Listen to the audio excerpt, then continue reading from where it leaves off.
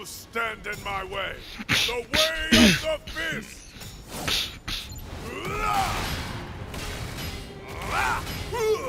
Unleash the beast! Descend as the falcon! Death wins!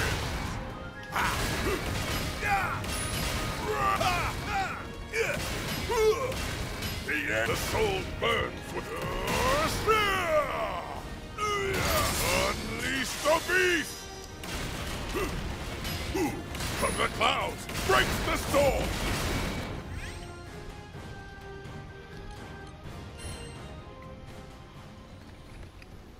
So, you guys want to learn the Eternal Rage style, and I'm here to do just that. So we're going to do a quick overview of what I have on, talk about the sigils, talk about our skills, our overmastery, and then maybe go into a little general combat tips, right? So let's jump right into it. Also, I'm doing this just as one take. If I am pausing or starting any moment, please just bear with me as I give myself time to think. Alright, so general overview. Right now we are at about 19k power.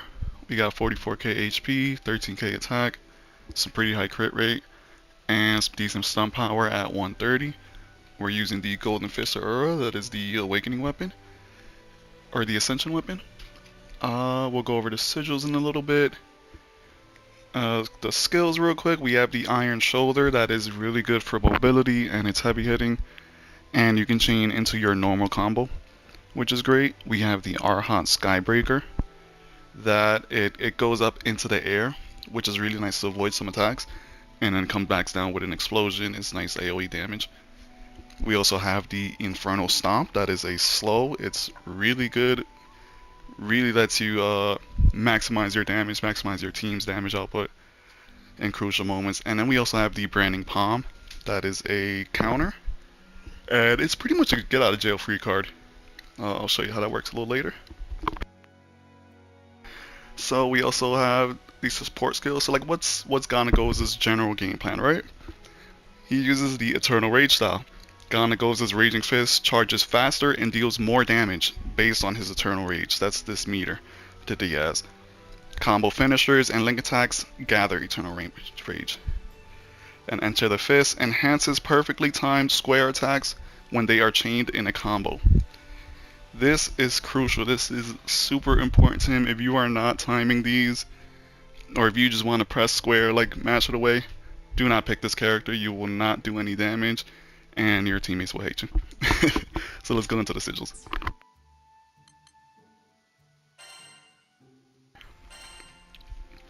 Alright, so just touch on the weapon a little more.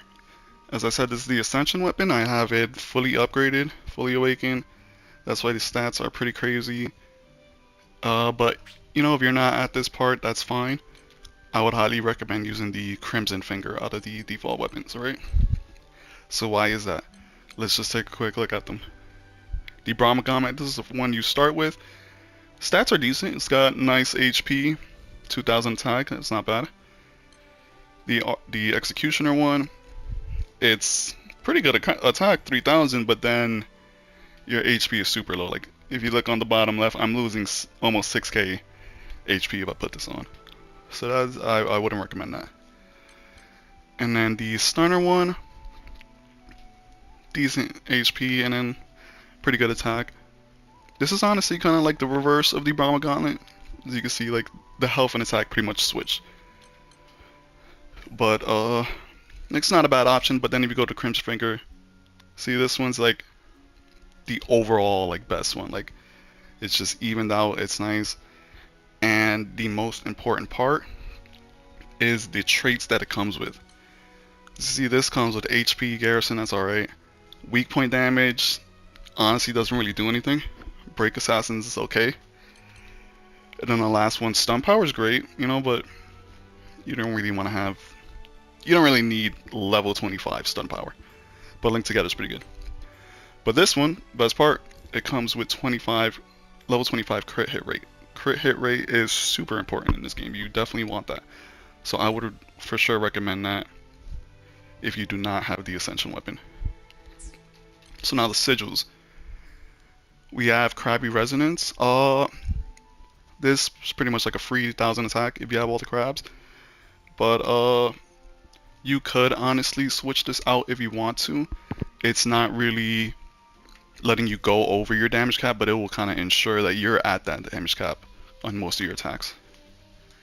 Without it, like, maybe a little less of my attacks won't reach the damage cap. War Elemental, you get this from Curios. This is great. It gives you elemental advantage versus any boss, which is super important for Ghandagoza as he's fire and not many bosses are weak to fire. It's only effective against wind, and there's maybe like 2 or 3 bosses that will be wind. So we also have the Eternal Rage Awakening. This is his character trait. Honestly, Eternal Rage's metal isn't really important, but Eternal Rage's ethos is. I'll get into that a little later when we go into the trait levels. So if you could get that, if you can get this Eternal Rage's ethos plus, and then it has a secondary skill of something else, like maybe utility or attack or anything like that, that would be your best bet. Now crit hit rate plus, for sure you need some crit rate, and it comes with stamina. Stamina is amazing. I'll also get into that. Damage cap 5.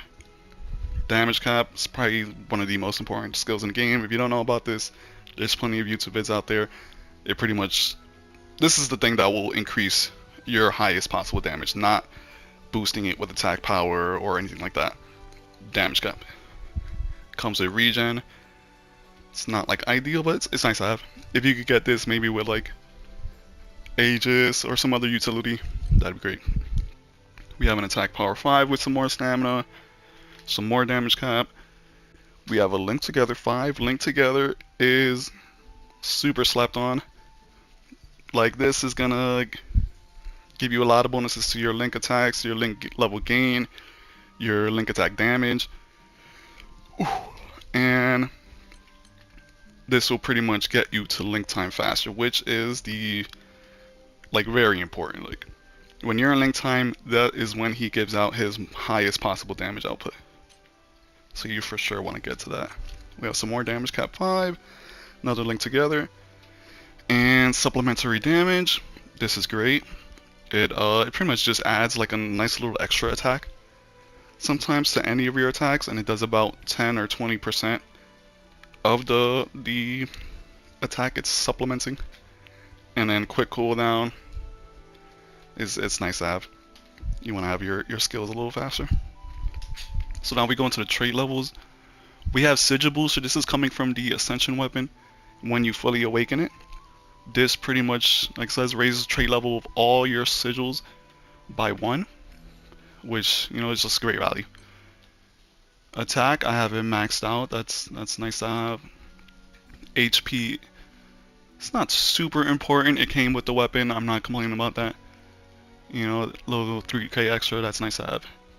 Damage cap, for sure you want this maxed out, level 65. If you don't have this maxed out, you are missing out on damage. Crit hit rate, another one. This doesn't have to be all the way at 100%, but I would say for sure you want it in like mid to high 90s. Again, if you don't have this, you will be missing out on damage. I think crits are like double your damage. Now stamina, I mentioned stamina earlier. Stamina is amazing. This boosts your attack by a certain percent based on how high your health is.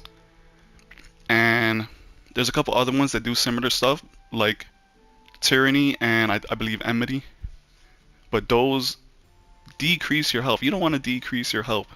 When you have stamina that boosts your attack and encourages you to have, you know, full health, which is what you want to do in every fight, right?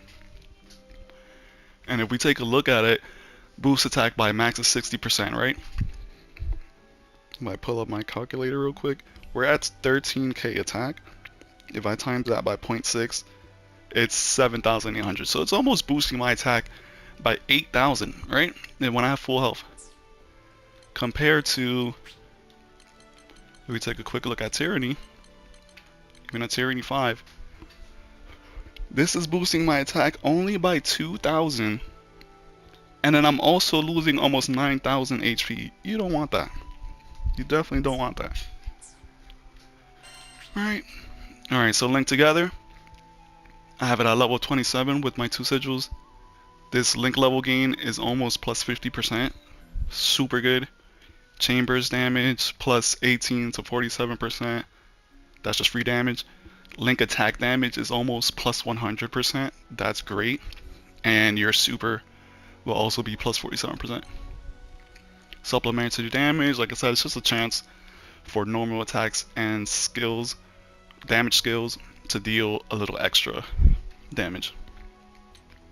And this is kind of like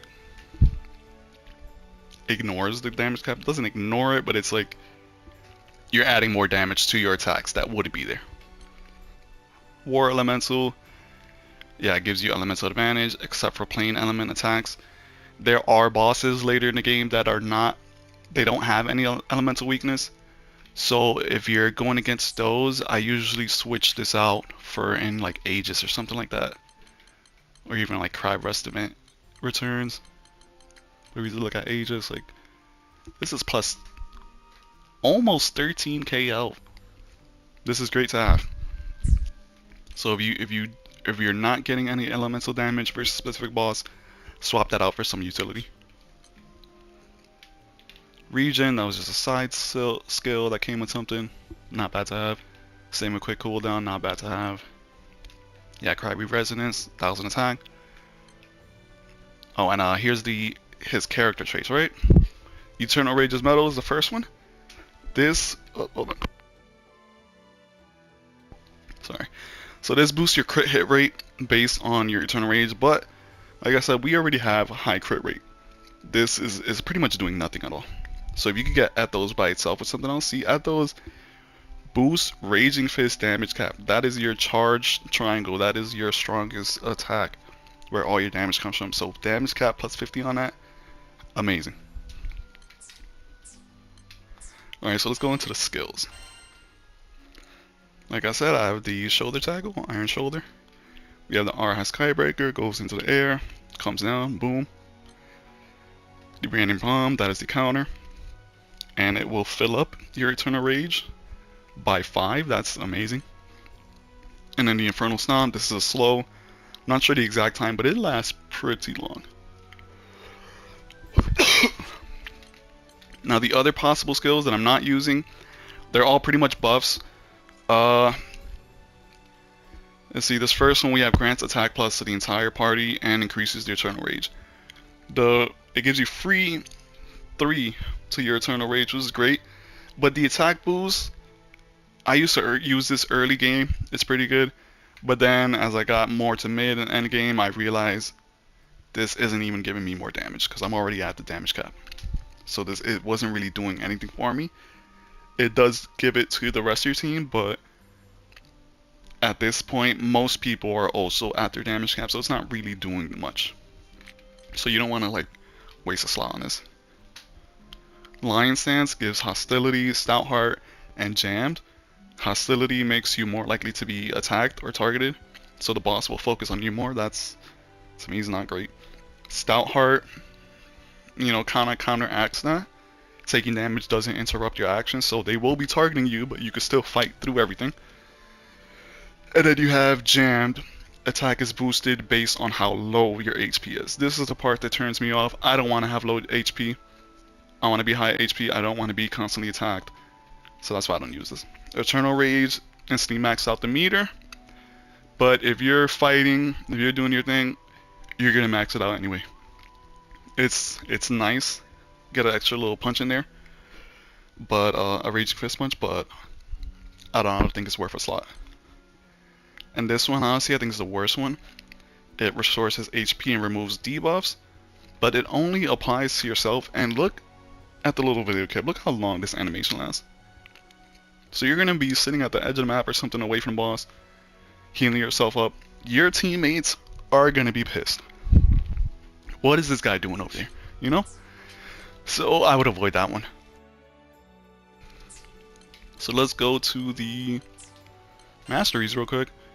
So I have offense, it's 100%, defense is 100%. The collection, these are the weapons guys, for sure, you want to buy every weapon and level it up all the way, and get all these buffs here, because these are not tied to the weapon. They will be tied to your character. So these are like permanent buffs to your character.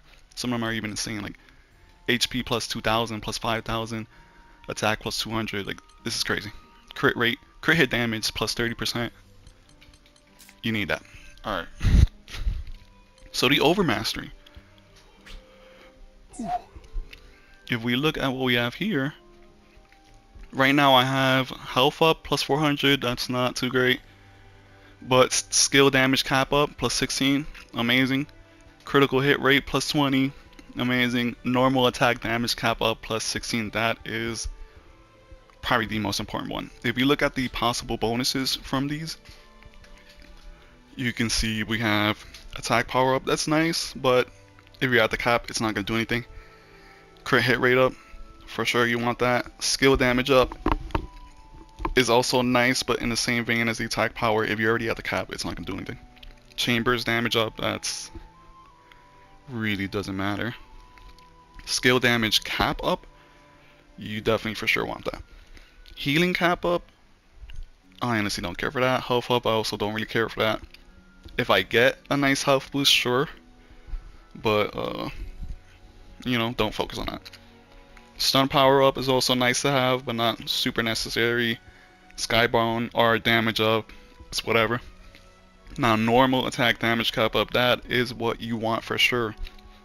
If you could get this at max for plus 20%, put that on ASAP. This is going to apply to, of course, your normal attacks, but Raging Fist, the charge punch, that counts as a normal attack. So that would directly buff that. Skybound Heart damage cap up, doesn't really matter. Yeah. So, with that being said, let's go into some general combat tips. Hit the training room real quick. Behold the fruits of my training. I'm just gonna turn our skill cooldown instant, just for demonstration. You stand in my way. The way of the fist. Alright, so his game plan. We can actually look at the command list. It's not too long, right? What you want to do every single time is combo B or air combo B. It says square and then perfect square, square, etc, etc. Then you have the Raging Fist, that's the charge punch. Launch, that's every character's launch. You jump and press square, right? That's also pretty good to lead into your air combo B. Aerial barrage, I really don't use this too much.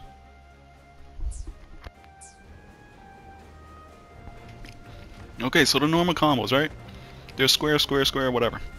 If we just mash, so let me go over here so it's not facing target. If we just mash it, this is what you got, right? It's a 5 attack. You gotta, you know, punch, punch, little fist slam in the ground. Oh, hold on. Yeah, and then that double punch. So like punch, punch, fist in the ground, and that straight punch with fire, right? But if we time it, you're gonna see it gives a little flash, and the attacks will actually change. So it'll be punch, punch, a stomp. Oh, I messed it up. Punch, punch, oh. Stomp, and then this big explosion. That final hit is what's gonna put your meter up. You can see in the bottom right, there's a little arrow, raise eternal rage on hit. That is the final hit of your combos. Even the regular combo A will give you that. But that's what you want to go for. You also have the air ones. It's just 3, and if you do it, it's just like punch. Well, let me do the regular one. Just punch, punch, and a double punch, right? But if you do the timing, it's a spin kick and a double spin kick. And it goes pretty far, I'm not gonna lie. And you can even dash and do it again. Alright. So let's look at the differences between timing it and not timing it, right? So if I just walk up, I'm just in mash square. Just blah blah blah. Everything's doing 50k, like that's it. Alright. Let's take take a look at that again so we can You see the total stand damage. in my way. The way of the fist. But yeah, it's just reaching 50k and not passing that. And the last punch altogether does 270k, right? Now we do that same combo, but timing it. Come, let our fists revel. We're gonna see. Unleash the beast. We did 630k, and we get the Link attack filled up, and our Eternal Rage got filled up for a little extra. You know, this is ridiculous. Almost 1.7 mil. So we went from 200k to 670, and then plus the extra stuff we gained along the way, 2.7 mil. Like, we do the regular attack, look at this Link meter. By the end of it, it's only halfway. But if you're timing the attacks, look how much faster it's filling up. On the 4th hit, it's already full.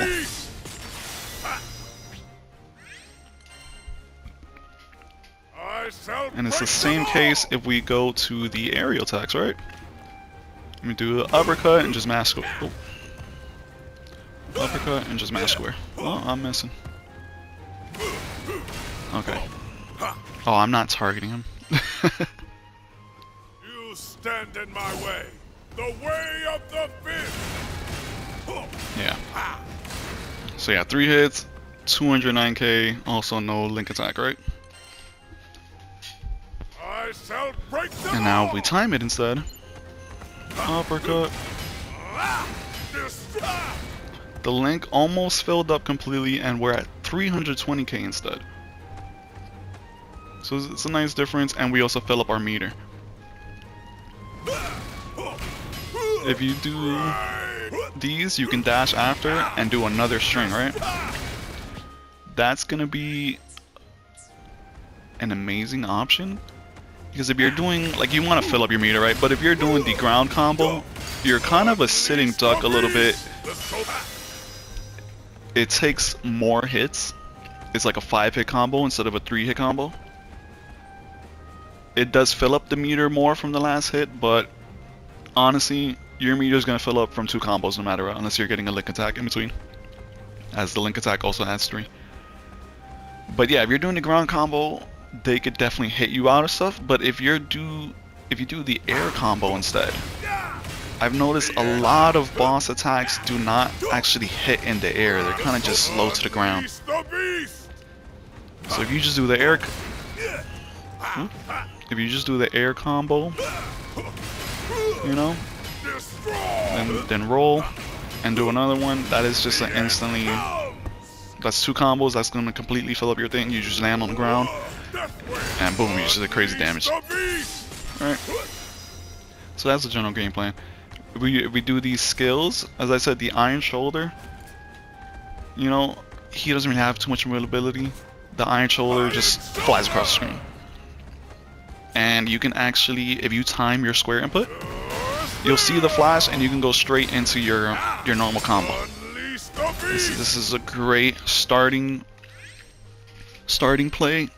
Anytime I start any quest to a boss, I'm just gonna tackle them, do my combo, I'm gonna get my Link attack, and then just instantly punch them. And boom, they already lost 3 mil, like, come on. Alright. Now the Arha Skybreaker. It goes into the air. A lot of, like I said, a lot of attacks usually hit the ground, or maybe they'll move around. This kind of like tracks even after he's in the air. If he jumps in the air and they moved, this will adjust to where they moved and still hit them, right? So, you know, you could do, like, you could be hitting them, you've seen attacks coming, just pop that, dodge the attack, you're hitting them, and then you just go right back to your offense. It's great. Then you have the Infernal Stomp. This is just slow. Does great damage. Not just a debuff, it still deals damage. And you can see this guy is going to be slow for quite a while. Yeah, you see? So that's really good. If you ever get like a knockdown, if they're about to go into overdrive, anything like that, you want to just squeeze in some more attacks, you hit this, your team is going to recognize that instantly. Everyone's going to just dish out crazy damage. And now the counter, I'm going to put him to the attack. so we can see that.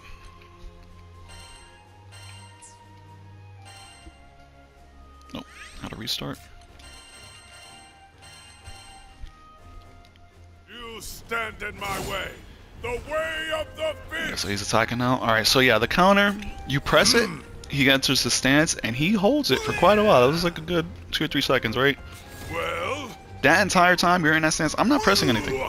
If they touch you at all, you will fly, like literally teleport to them. If they're already next to you, you know, you'll stay in place, but if someone's at range hitting you with a range attack and you counter it, Ghandagoza will teleport to them. Yeah, as long as there's nothing like blocking the path and do the attack. So that also helps the mobility, it helps counter range attacks, and it fills up your meter. So let's see how it goes. I'll pop it. Look at that. I didn't press anything. All I did was press the counter activation button. And I can just sit here, right? Is he gonna attack? Come on, Sir Barrel. Okay. Yeah. See, you don't have to time it. It does crazy damage, fills up the link meter, fills up your Eternal Rage. Like, this is a great get out of jail free card. Let's say there's a huge AoE attack coming. Maybe you're already on your last dodge, or you're not confident in dodging it. Just pop that. This goes through like almost anything, and then we'll just continue your offense. So that's really good. What that is kind of most of it. That aerial barrage, I'll just show real quick. When you press triangle in the air, it just comes down. It's not too crazy. Like I said, if I'm in the air, I'm usually gonna do the air combo, roll, air combo again, link or whatever, and you know I'm already on the ground, I'm gonna punch it. So I don't necessarily use this too much, but I'm sure there's times where it comes. Like maybe you just want to get to the ground like right away or straight down. Who knows? But yeah, that's pretty much the move. Any other questions you guys have or stuff you're curious about, just let me know in the comments down below. If there's anything else you guys want to see, maybe a certain boss fight, I'll put that up for you guys. Alright, so thanks for watching. Hope you guys pick up this character. There's not too many people using this character right now. I rarely see them online. So let's get the Eternal Rage army bigger and stronger. Victory goes to the biggest muscles. Reject impossibility. He has the best quotes. Alright guys, see you.